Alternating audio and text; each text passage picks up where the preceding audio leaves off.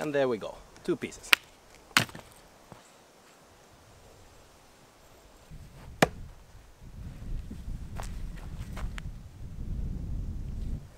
Welcome back, guys.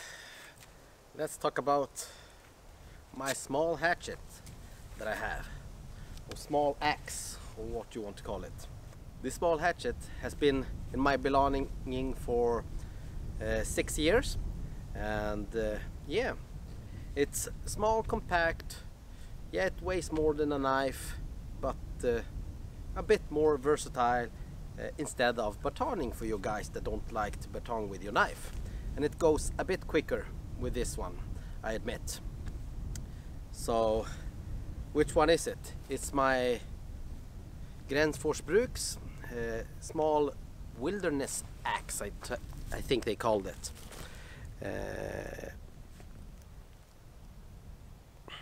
There we have it, with a really nice sheath in leather.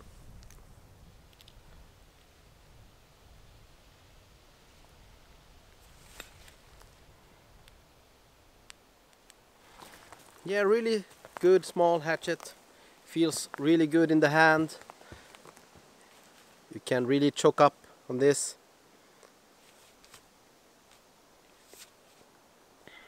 You can use it for smaller tasks.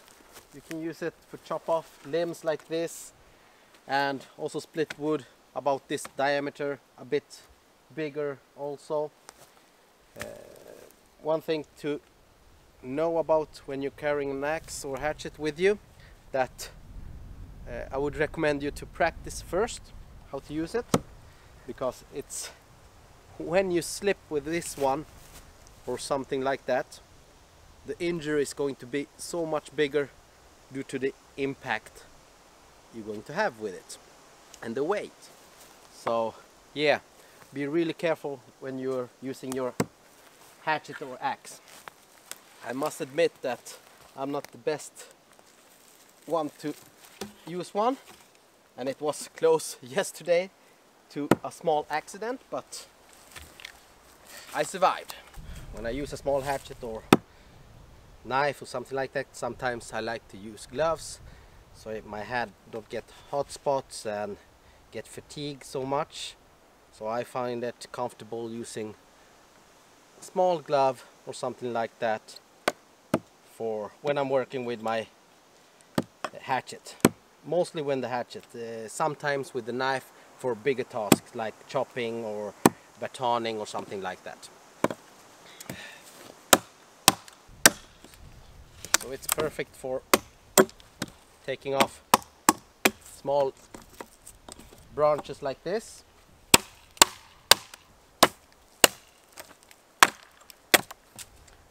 So one tip may be to stand on the opposite side of the wood you're chopping your limbs, so you don't chop yourself.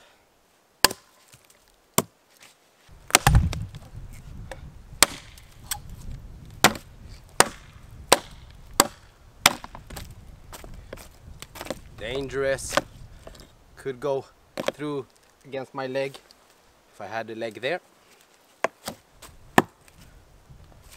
So here we have a few pieces to split down.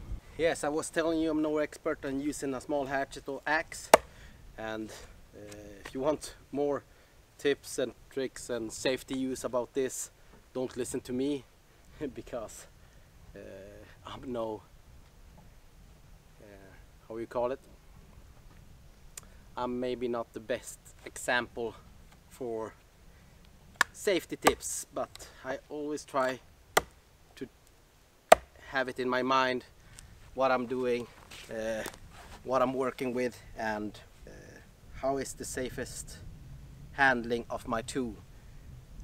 That's important when you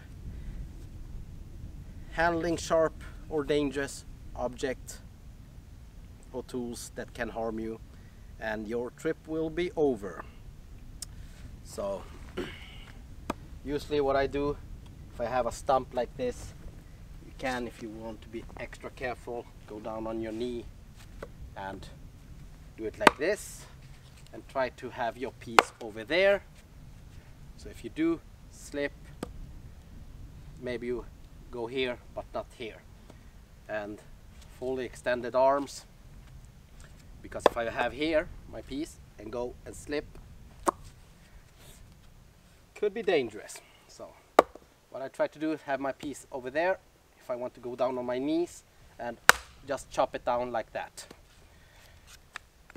When you feel secured or safe, you can do it with full power. Otherwise, take it easy and you can just baton the last bit with another piece. So once again, full extended arms and down like that. You see, I slipped towards me. If it had slipped all the way, it would have hit here, not here. So extending. If I'm stuck like this, you can try to baton it like that to go through. Be careful, because when it's softer metal over here, if it's soft, you can open your eyelid, or how it call it, and loosen up. So they don't recommend that you baton it like that. Pieces like this shouldn't be any problem for you. Doing it standing up, that's a bit more tricky, because if you do slip, you can hit your knee, your leg. You can always do it like sideways. I don't know if that's so good, like this, or really apart. You have standing really apart, but if I do slip to the side, I potentially could hit my leg.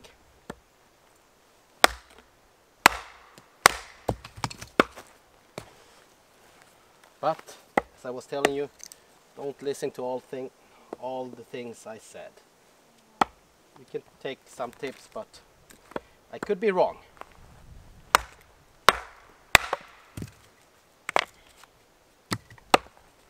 Really windy today.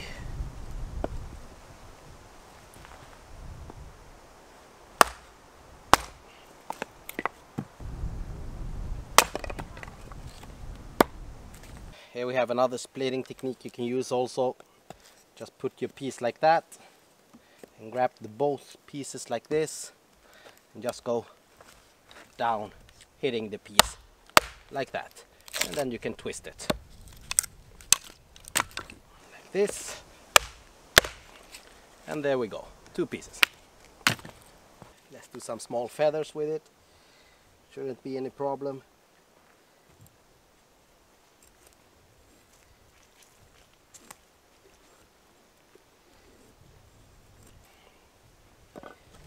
You get the point.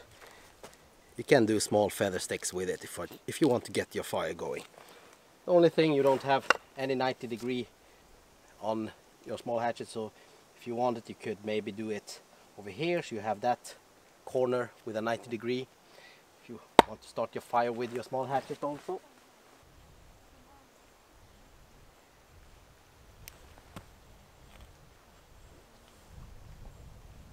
Never had any issues with this small hatchet or axe. What would you call it? An axe or an hatchet?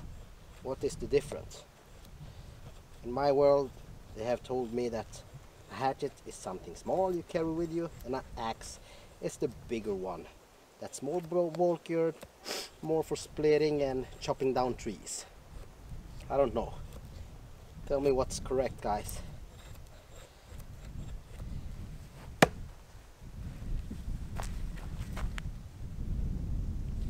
Small feather sticks, or feather making, or what you want to call it. That's what's just a small demonstration of my small hatchet from Gränsfors Bruk, the wilderness axe or wildlife hatchet. I don't know what they call it, but it's the small one. I think the head weighs like 600 grams, and yeah, really nice. It was about time I did a video on this one, because I have had it for so long and almost forgot about it, and how much I really like it. So thank you guys for watching. I hope you enjoy, and my conclusion of this one is it's a really small, good hatchet to carry with you if you don't want to bring a bigger one. As you can see, pieces are around 4 to 5 inches, no problem, 10 to 12 centimeters, something like that. And obviously you can do feather sticks with it, you can do finer task, small carving. Sadly enough, it has gone up in price really much from the time I bought it. So if you want to get one of those, you need to be ready to pay up. But they are really nice made, handmade, no problem doing my small firewood with it, splitting it up. Just want to point out once again, be careful, because even a small one like this can do big damage.